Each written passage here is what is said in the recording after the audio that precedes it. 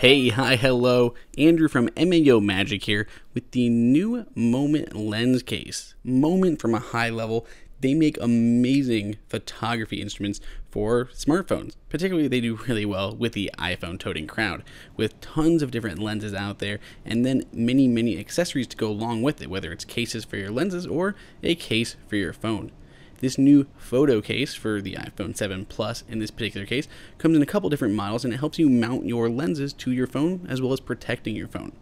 In the past, you had to use a piece of metal like this, which had this little bayonet mounting system there on that left hand side right above the lens.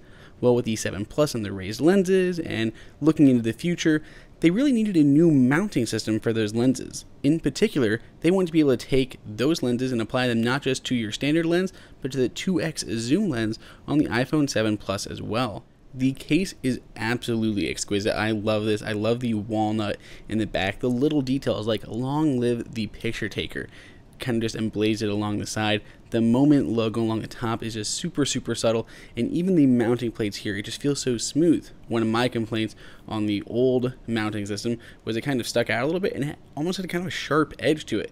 There's no longer a case with the new mounting system on these new cases. The case is made out of a few different parts. There's some hard plastic along the bottom. Inside it's kind of like a microfiber lining. This version has walnut along the back, but there's also a canvas version as well. And the edges are kind of a slightly soft, rubbery type material that's going to hopefully help protect your phone if, unfortunately, you would ever drop it. The bottom of the phone is nice and open, making it work well with pretty much any docks, but it still protects the corners.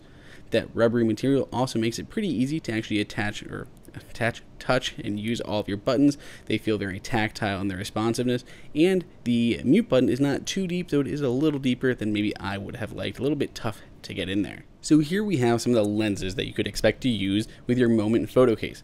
Now, first off, this is a fantastic case by itself. It looks so cool. I love the wood. So a great case on its own. But now you can see the differences in the mounting systems between those new ones and the old ones. To mount a lens, it's very similar to in the past. You take that little line on the side, line it to the left side of your phone. There's also a line on the side of your phone case so you know where to align it.